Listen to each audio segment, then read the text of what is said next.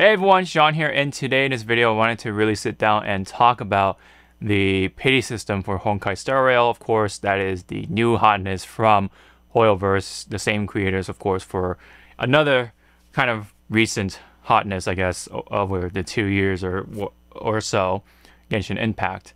And for those who are familiar with the Genshin Impact pity system, you'll definitely be familiar here with this pity system. But if this is your first time playing a Hoyoverse game, then this is probably important for you to know about the pity system. So I would tune in if you want to find out how that works, because that would be really handy for you to optimize your gacha pulls for each banner that comes out over the course of this game, right?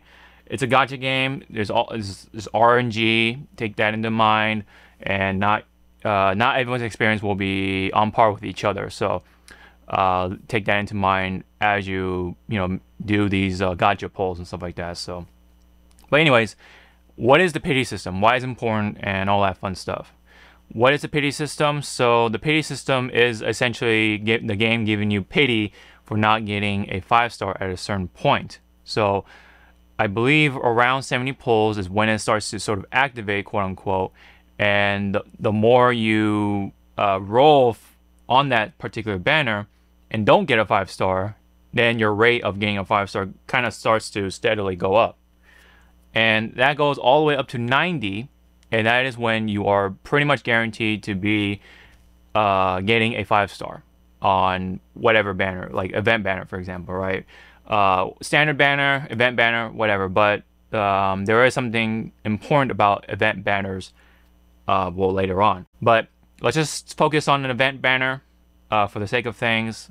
And basically, you are, worst case scenario, guaranteed to be pulling someone like Zele, for example. She's the current event character for right now. So if you want to pull for Zele, you can get her somewhere in 90 pulls. If you don't get her by that point, you are guaranteed to get a 5-star of sorts at the 90th pull. Very important, because if this is not Zele and you get a different 5-star from the standard pool, right? So these first 90 pulls, right? These set of 90 pulls is called your 50-50, right? So once you get the 70 pulls and then it starts to climb up, you're on now 50-50 pity, right? This is your first pity within the first 90 pulls, so take that in mind, and that basically will allow you to be guaranteed a 5-star of sorts. And so the 50-50 means it's either going to be the event character or the story character. So that's why it's called 50-50. And then within, of course, the standard characters, you have a bunch of characters, so it could be random. So so you're pulling on Zele's banner, right? And then you go, let's say your 5-star comes somewhere in those 90 pulls. If you don't have Zele as that 5-star pull, then somewhere within the next 90 pulls, now you're guaranteed, right? You're guaranteed to get Zele. That's where it really starts to come in. So first 90 pulls, that's going to be your 50-50 banner or your 50-50 pity. Now your next 90 pulls is going to be your guaranteed pity somewhere. Remember that. So while you are guaranteed now to get Zele, now you have to do a number of pulls, and depending on your luck, you're guaranteed to get Zele as your next 5-star. So that's pretty much the basics of the pity system for these sort of Hoyoverse gacha games. Same with Genshin Impact. The same thing carries over to here in Star Rail.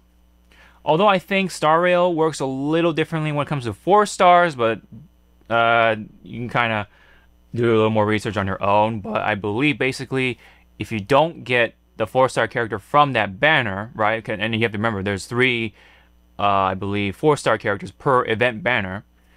If you don't get the 4-star character that's from the banner, then the next 10 pull will be a character from the banner of sorts, or it might be 20 or something like that somewhere. It works kind of differently, but similarly with 4 stars.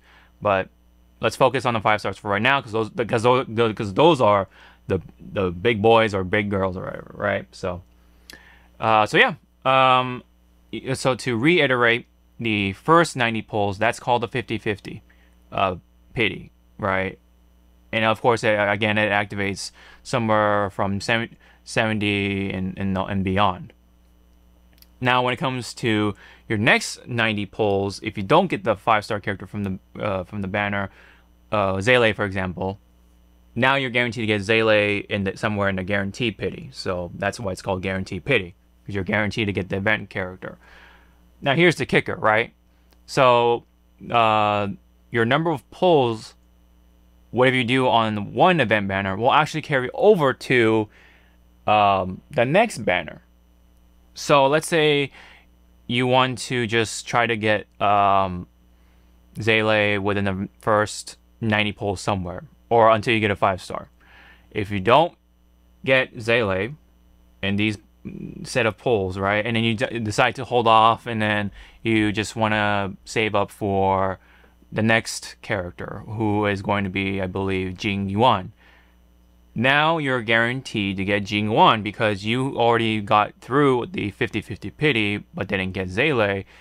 But if you pull on Jing Yuan, you're now guaranteed to get Jing Yuan within the next 90 pulls. So yes. So for example, for me, I was actually trying to pull for someone like Zele in that Zele banner just to see, right? But the 5-star that came up within, I want to say, I don't know, somewhere like 50 or something like that. I want to recheck on my history, but that's another very important tool to use to find out your pity and stuff like that. So I didn't get Zele from the 5-star I was able to activate. Instead, I got Bronya. Bronya is part of the standard rotation, so that pretty much burned my 50-50 pity. But because I didn't get Zele, I am now on guaranteed pity. But I now decided to save up for Jing Yuan, because after seeing, his personality, his abilities, his attacks and stuff like that, I want Jing Yuan. So I'm gonna hold on to my gems and stuff like that, and I can hold on to my guaranteed pity for Jing Yuan, because I'm guaranteed to get Jing Yuan as long as I save up. So that's how it works. That's really awesome that this pity system actually carries over to the next event banner. So if you want to get Zele, you can try to get Jing Yuan, or if you don't want to get Jing Yuan, you can save up for someone after Jing Yuan. That's kind of how it works. So what some people like to do is build up pity, right? Building pity is kind of like a myth. It's kind of like copium, right?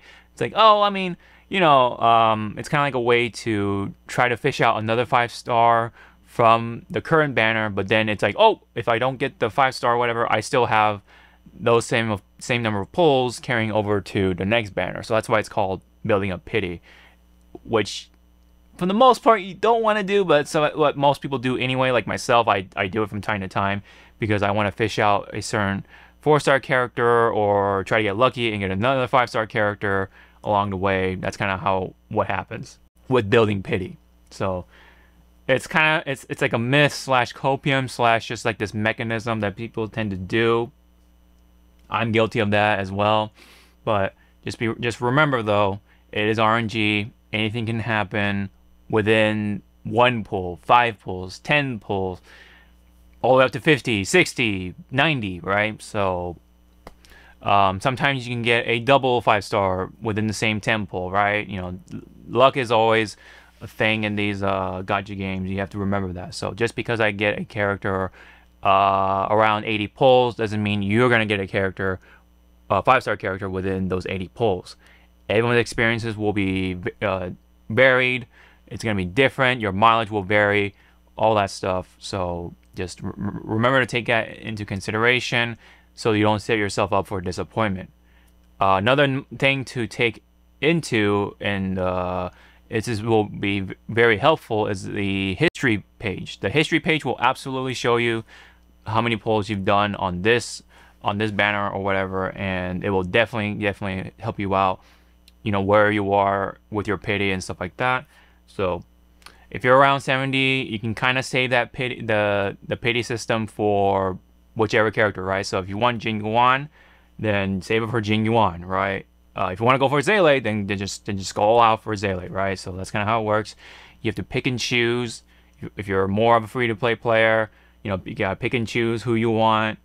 And remember though, pick the characters that you have fun with, or you feel like they're really cool personality-wise, design-wise, and attack-wise, and stuff like that. If anything aesthetics that you like from that character, if you think they're really cool, go for that character. That's like the most optimal way to have fun. That's very important for just playing a game in general, just to have fun, right? Don't try to be like the meta slave. Oh, I gotta have this 5-star character. I gotta have this 5-star character. I gotta have this 5-star character just because they're 5 stars and stuff like that. Try not to give into that.